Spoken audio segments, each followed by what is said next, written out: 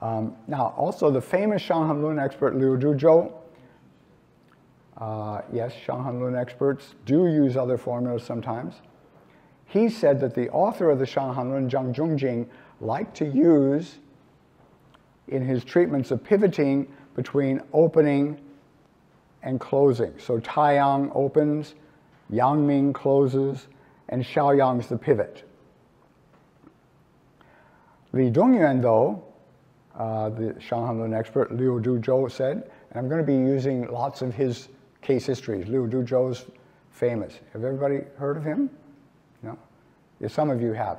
Liu Duzhou, he's contemporary. He only died 10 years ago or something. Very, very well known. So Liu Duzhou said that Li Dongyuan liked to use Shengjiang. Shengjiang is ascent and descent. So you want to Sheng, Qing Yang, clear Yang, right? So the ascent of clear Yang. But you also want to Jiang, which is often described as direct downwards or drive downwards. You just want to descend, Zhuo Yin, the murky yin.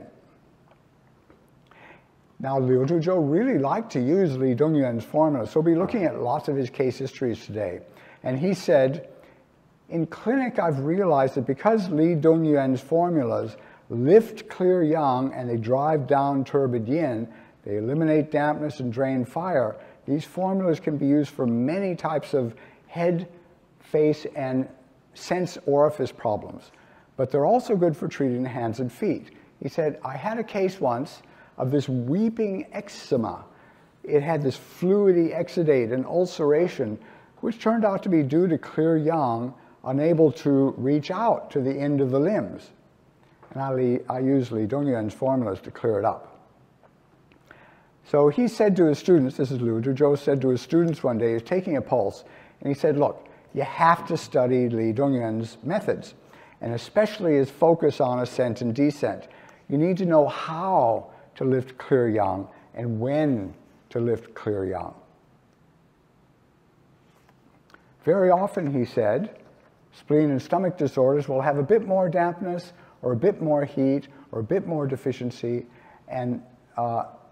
or deficiency will be the obvious thing.